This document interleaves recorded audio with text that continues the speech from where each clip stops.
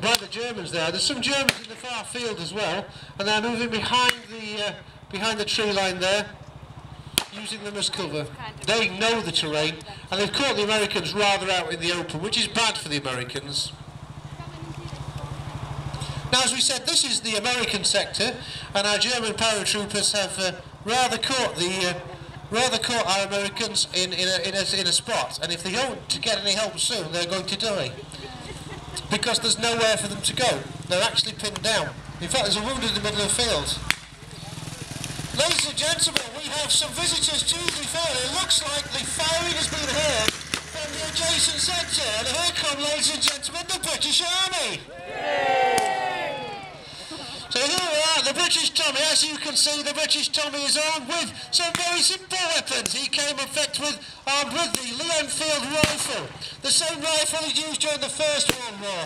He came very heavily trained. Unlike the Americans, these boys have been at war now for several years. They came with a Sten gun. You can hear the Sten guns rattling away there. Now, the Sten gun had actually been developed to be the most simple mass-produced submachine gun ever. The reason for this is we sent copies of this all over the world. It was that simple, we even sent an instruction manual on how to make one in a shed for the resistances all over the world.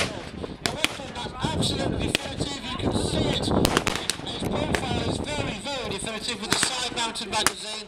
You can see the paratrooper there found that American that was creeping up on him, and he's dispatched him with a bayonet, I think.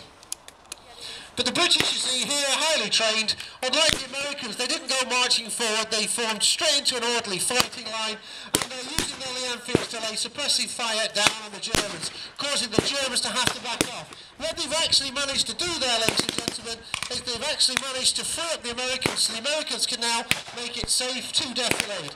So it looks like our American allies are now rejoining the fight. You see there, the German army, which was quite well equipped, is using smoke to hide its cover, hide its numbers, and go to defilade. Our British Army motorcyclist here is riding his motorcycle. You see, he's brought his Sten gun with him, because the Sten gun lives on a clip on the bike. Dispatch riders of this sort were absolutely vital in France. You couldn't tell where anybody was, and if messages needed to be sent from one place to another, or maps needed to be sent from one place to another, then the dispatch rider was the man to do it. If you needed to find out where a unit was or what unit was in a situation, you could send this guy, and he was eyes on the ground. So dispatch riders, even in the age of radios, this dispatch rider, in fact, he's checking his map here. He's got the map here, because he was in the adjacent sector. So he will make sure that even if this goes horribly wrong, then at least all the messages get back. It looks to me like they forced the Germans back. You can see the German there trying to get back into the Kubelwagen to get a motorised escape. Now, like the professionals that they are, the British Army, you see them moving one at a time, and as one moves, one fires. There you go, they're always covering each other.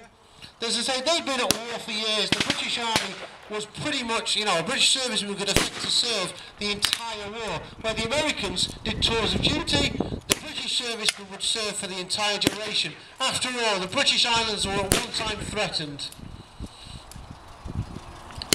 After D-Day, of course, the Germans were fooled, because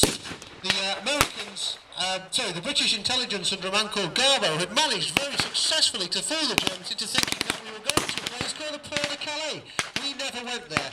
We, in fact, the dummy landing at Normandy, which the Germans thought was a dummy, was the real thing. By the time we realised they were pinned down by air power, and they were late. The British and the Americans got their bridgeheads.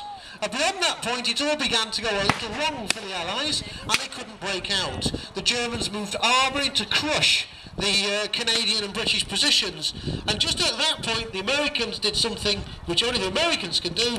They bombed a 3-mile road and drove down it and into France. And all of a sudden the Germans discovered that the Americans had actually got 30 miles inland and were encroaching on their flank. So good grace to the Americans. When it comes to driving, they're good at that, and they pretty much saved D-Day.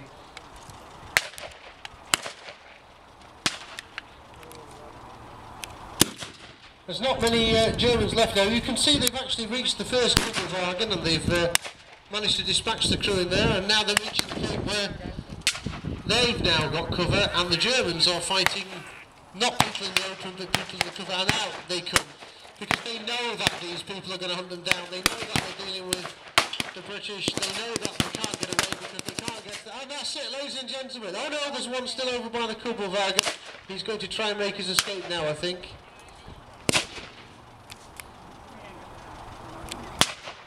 Yeah, he might be too far away. He might get away. We'll see. The day has been... you can hear the last of the firing. The problem with these automatic weapons is the rate of fire is very high, but the ammunitions were generally pistol-sized ammunitions. These are submachine gun ammunitions. It's only pistol ammunition, and its range is very short. So in open battlefield, it's not hellishly useful. Whereas the battle rifles had a range of a mile, but their rate of fire wasn't that good accurately because they were bolt action. Only the Americans could bring semi-automatic rifles that were quicker firing, but the ammunition was still too heavy.